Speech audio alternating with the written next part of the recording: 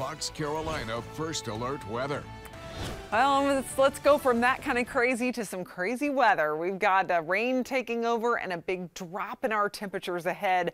Downpours for early on Friday. Now that's going to be your best chance of rain on Friday. Second half of the day into your evening, still some spotty showers, but the most impactful weather comes early.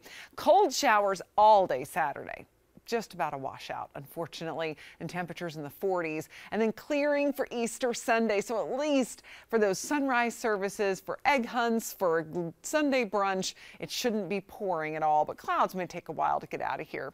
First alert radar is all clear. We had some showers earlier, even a couple rumbles of thunder around Rutherford County, southern part of the upstate. But now that's over. We'll be looking ahead to showers moving back in later tonight. 61 in the upstate, in the mountains, mid-50s on the way. So first alert weather days for Friday and Saturday. Notice highs in the 60s, so it's not going to warm much from those morning temperatures. And then 40s Saturday. Then the mountains and upstate will be in the upper 50s by Easter Sunday, and the rain should be done. We should get a lot of sunshine in the afternoon. So that's our next big thing. It's this rain that's going to be moving back in over the next few hours. In fact, there's 6 a.m.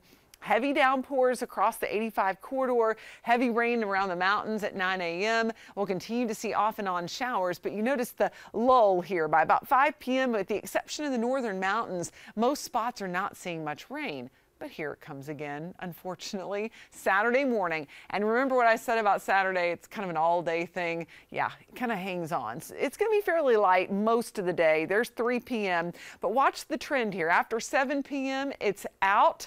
And here's Sunday morning around sunrise. While it breaks in the clouds, we might actually get to see the sunrise. I'm keeping my fingers crossed, but at this point, I just at least say that I don't think there's going to be rain happening early on Sunday. 1 to 2+ inches will be possible. Heaviest amounts will be in the upstate. And there's that sunrise service forecast. Some fog possible in the upstate, low 40s, so chilly for sure, but otherwise not the soaking rain, which is nice. As we look ahead, we'll have some beautiful weather next week. It's unfortunate we can't take Tuesday and Wednesday's weather and plop it into Friday and Saturday, but that's just not how it works. So we'll have to get through that rain. But by Sunday, much more enjoyable weather to be outside.